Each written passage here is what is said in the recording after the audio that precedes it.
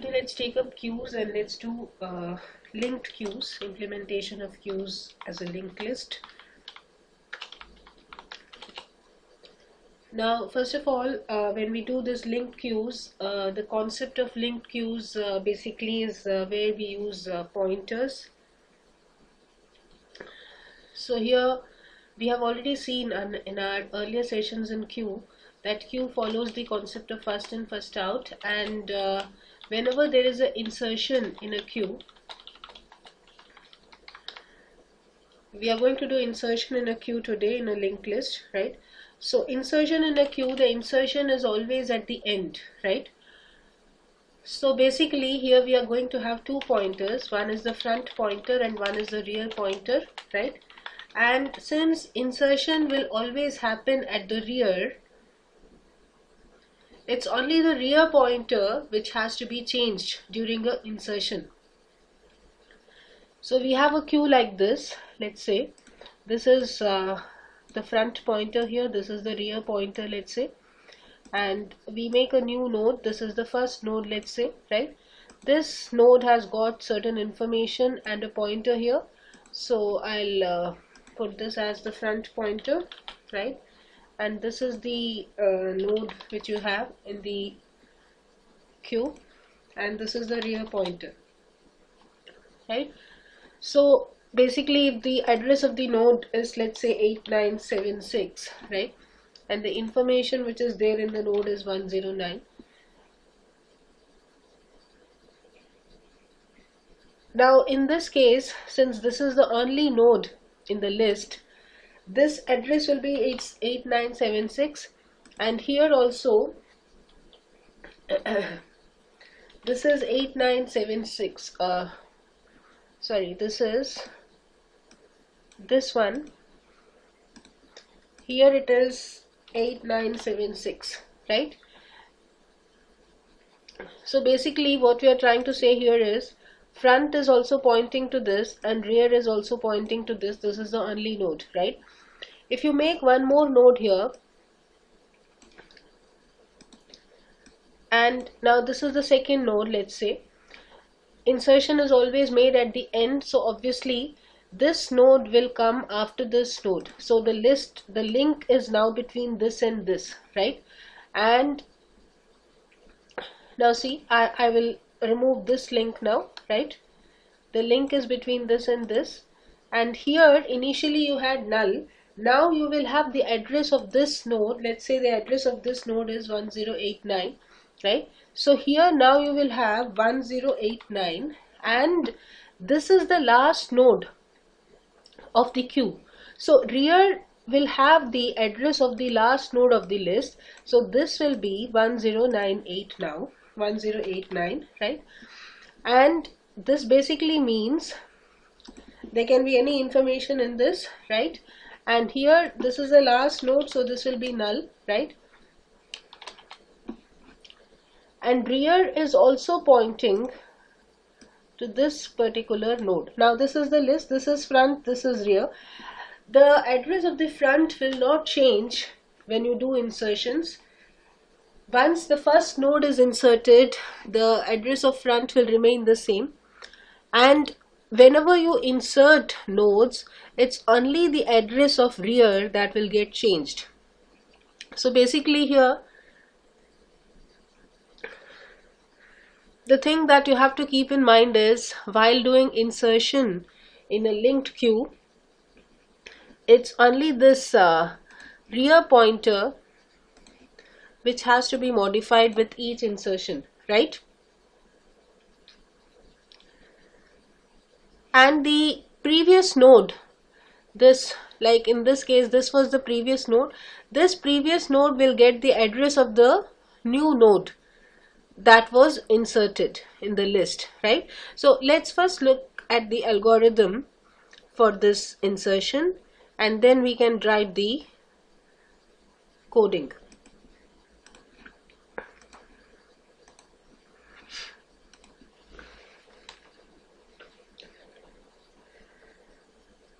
First of all, the new node has to be created. So new node creation is the same as we did in linked list, stacks, wherever you use the linked list form with the pointers, it is the same, right? Now new PTR info. Now suppose the structure has got info and then the pointers, right? New PTR info is equal to item, that is the item to be inserted, right?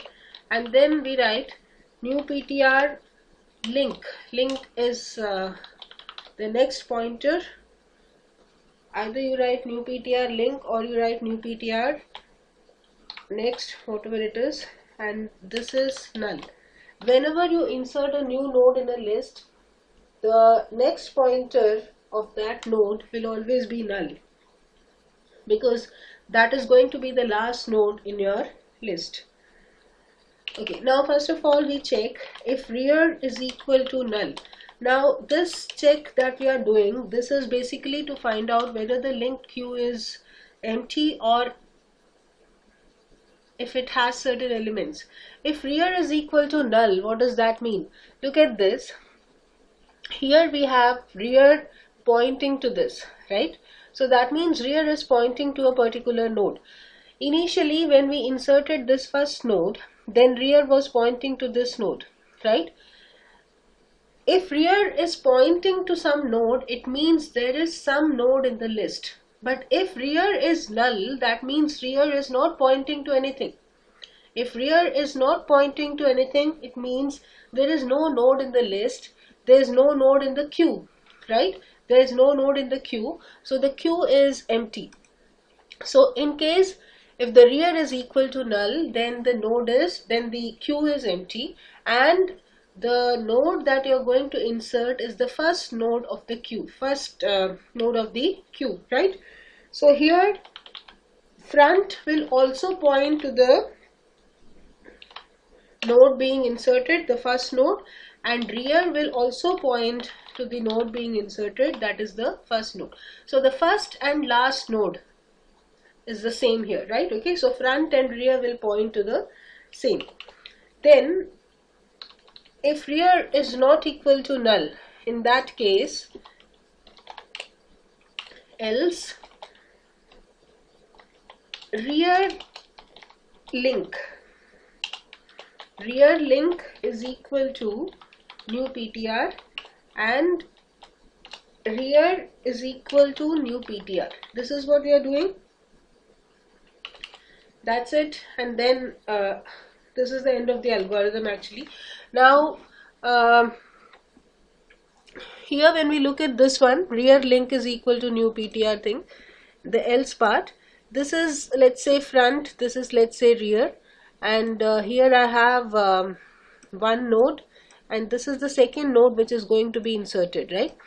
So let's say this here, as we have this was the address, let's say, and this is something like this. This node is already there in the list, right? And this rear also contains the same address. So this is rear and this is front, right? And this is the node which you have. So here you have the information, and this is null. So at this stage you have got only one node in the queue, and the link is like this, right? Now you are making a new node here. Let's put some values in this new node, and then this new node, it is created, so it will be null here, right? Now we have to insert this node. Rear is not equal to null, as we have seen in this case. Rear is 1098, it's not equal to null, so we come to this else part. So else part, what do we do? Rear link is equal to new PTR. What is rear in this case? Now see, rear is equal to 1098, right? 1098. 1098 is this node, right?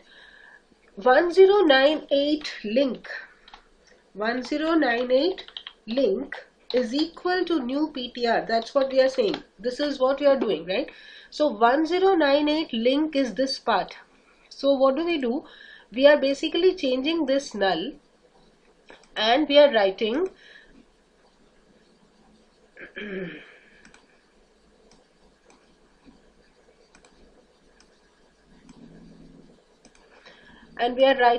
this 9876 here, right? This is the link, right? So once we make this link, what happens?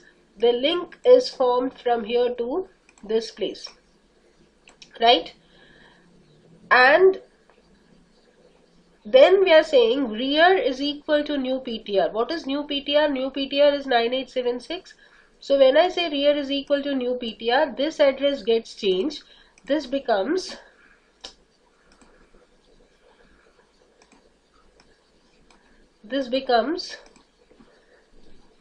9876, like this, right?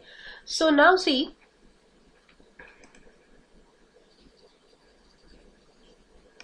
when this becomes 9876, so 9876 is this node, right? So now the link is, rear is pointing to this node 9876. So now my queue is like this. Front and rear is there. Front is equal to 1098. Rear is equal to 9876, right? 1098 it's pointing here, fine. Then this is pointing to the second node, which is the last node of the list, last node of the queue. And the address of rear is here. Rear is pointing to the last node of the queue. So this is how you do the insertion in a linked queue, right? And we'll be writing the coding of this insertion in linked queue in our next session. You basically have to do insertion in a linked queue, deletion from a linked queue, and then circular queues are there. In circular queues, it's only the array implementation. There is no linked list implementation in that, right? So in our next session, we will do the coding for this insertion into a linked queue, and then we will take up deletion from a linked queue. So with that, I end today's session. Bye.